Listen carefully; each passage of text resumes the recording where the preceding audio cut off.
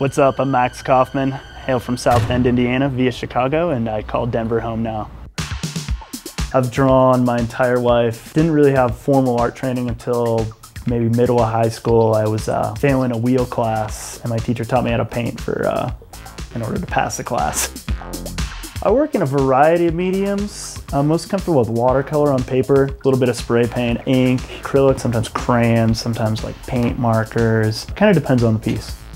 I get really influenced by ancient cultures. There's a lot of nature. There's a lot of kind of beasts that I create going against the cities. And I think it's those animals in the cities that define a lot of what I do. I could be hanging out with friends and just overhear a conversation. I could be walking around in the mountains and see kind of weird patterns there in the trees, or kind of like the colors that are out there. Cultures again, I can look at Aztec works and Egyptian works for years. I almost always have to listen to music while I work. It's what drives me, that's what gets me going. Live music in particular. Sometimes for fun, what I'll do is go to concerts around the area and do essentially a sped up version of my normal process. These are kind of a fun exercise to kind of knock down what I'm usually doing and just kind of let loose.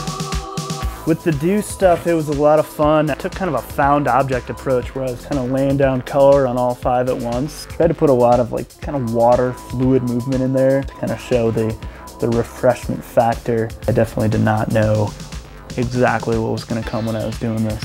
Get your work out there any way you can. Make sure you have good work. Make sure you have your own defining style. If you have something that stands out on its own, it's going to make that difference regardless of what you're doing with it or not.